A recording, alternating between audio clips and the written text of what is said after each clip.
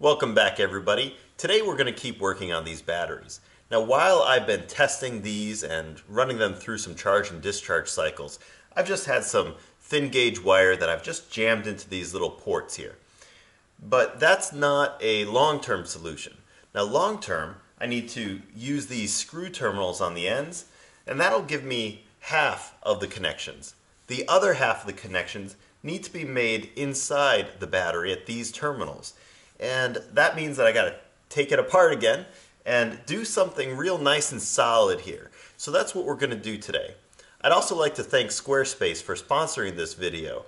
Squarespace has an online platform where you can do a lot of things to help your business, your marketing. You can get domain names there, and I'll talk more about them later, but thanks for sponsoring this.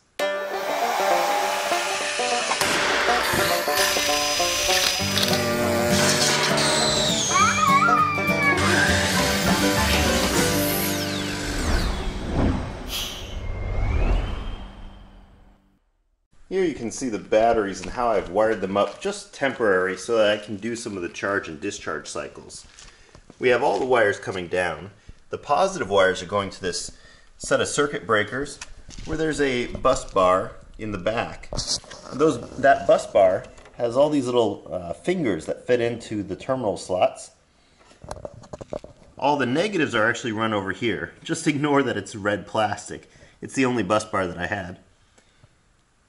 And this is how I was able to parallel them and hook them up to the DC to DC buck converters and boost converters. At the ends of each module are some real nice screw terminals. That's how I'm going to connect the heavy gauge wire. But over here in the middle, I just grabbed a piece of wire and put it in there between the plastic and the bus bar. I obviously cannot do that long term, so let's take this apart and put on a proper solid connection. When I do the final wiring of this battery, I'm not going to have the circuit breaker sitting out in the open. I'm going to tuck them up in this space, nice and neat and tidy. I'm really excited about that. But when I go and put these connections on these bus bars, I need to have a length of wire coming off for that. So I want to measure what that needs to be. I need 3 positives and 3 negatives. This is the wire I'm going to be using for that, and it's a nice 8 gauge wire. I got both black and red. And it's a real flexible, high temperature silicone coated. I'm excited. So I'm going to measure this for the longest run of wire. And the longest run is going to go from the middle bus bar. It's going to flow along the middle of the battery. It's going to come down, and then it'll come over to the other side where it's going to connect up. And I'll give myself a little extra, and here we go. So this is maybe 3.5 feet.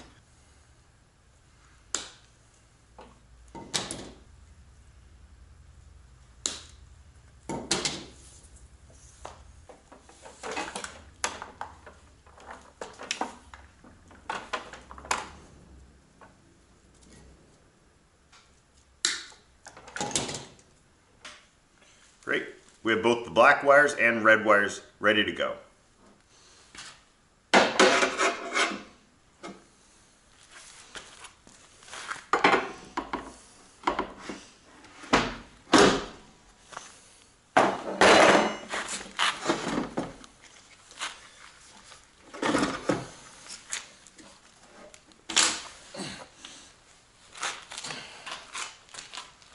I've got my positive and negative wires, and the ends here are going to need a ring terminal attached. Here's the bag of ring terminals that I purchased for this. They're 8 gauge. Here's the hydraulic crimping tool, and I'll leave a link for this in the description below. So there's 25, but that looks too big. 16 might be it. Let's see.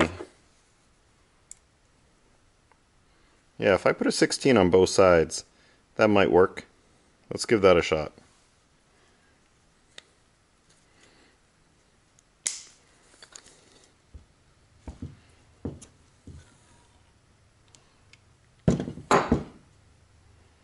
Alright, so 16 didn't work. It pulled off.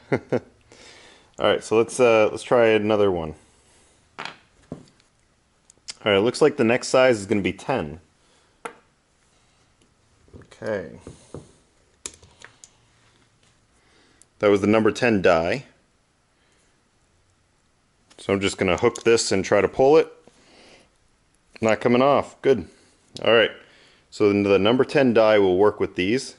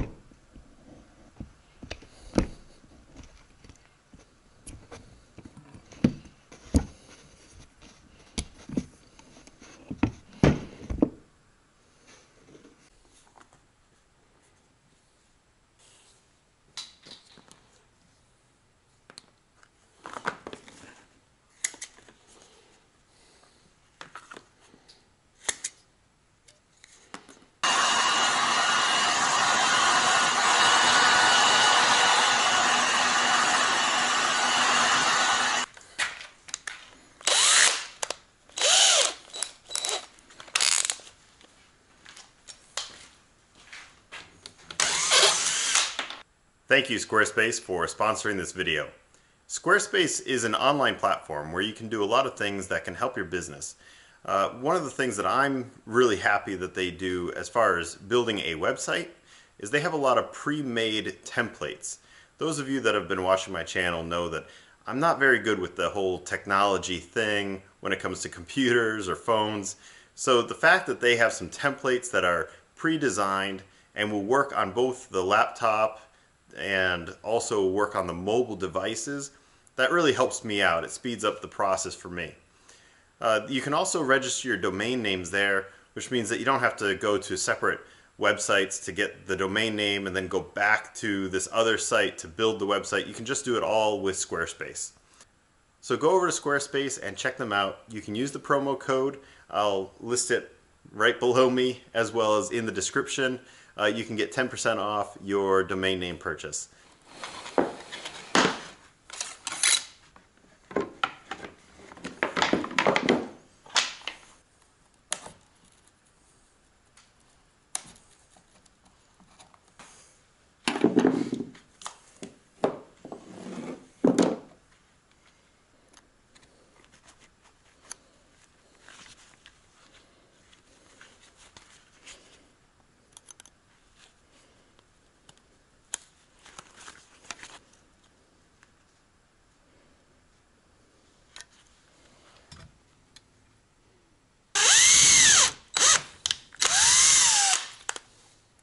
This is some stainless steel hardware, little tiny machine bolt, some star washers to lock that in, and a nut. So I'm going to go ahead and put these on here and show you how this is going to line up.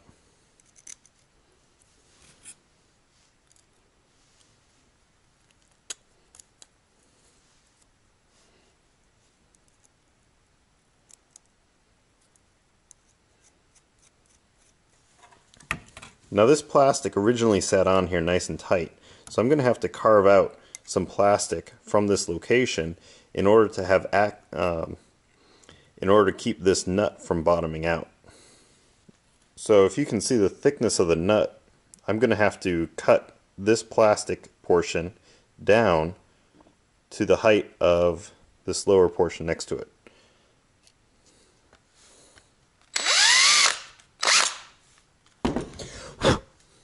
I drilled out this hole deep enough and wide enough so that these machines bolts can fit in unobstructed.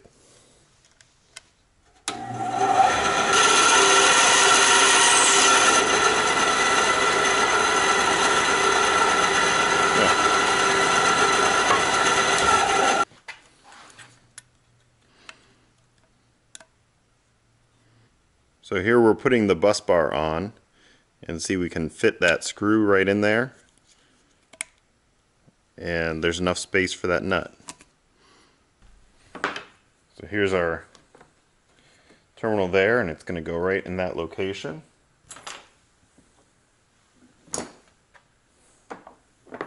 Here's our wire. We want the wire to go off this side. I'm going to go ahead and put some Loctite on here. And now with Loctite on those threads, I'm going to thread on this little nut. So I'm going to adjust this so it goes off to the rear, but I don't want it to be on top of this next bus bar.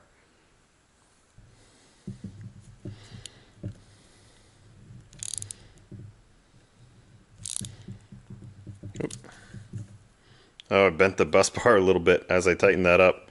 I'm going to have to be careful of that. This strip here is going to have to be spot welded back in place, so I'm going to sand this down.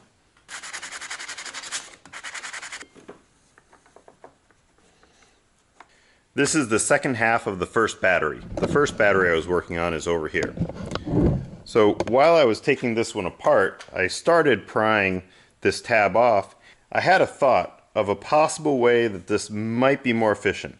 I thought maybe I can pry this bus bar up a little bit and slip this piece of plastic out from underneath without dismantling these spot welds.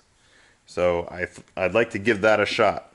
Now before I pry that out, I'm going to go ahead and drill this hole, because once I cut that plastic from underneath, there's not going to be anything else to help support that.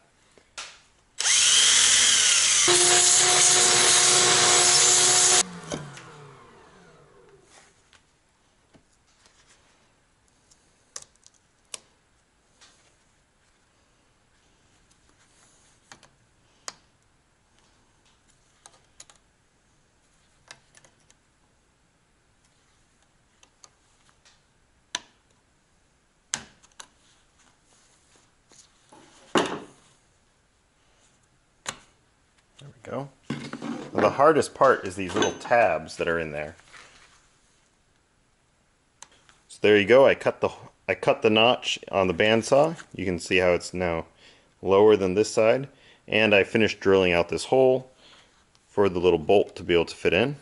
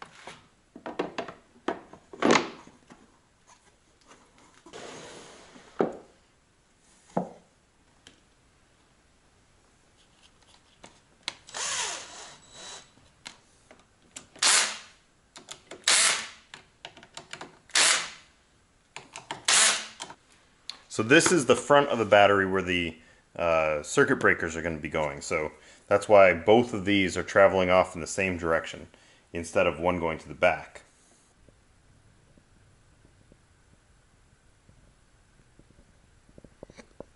Well, now you can see the process I'll be using to attach these wires with ring terminals to the inside bus bars. All I have left to do now is re-spot weld the tab that I did break off, but that's identical to the last video that I put out.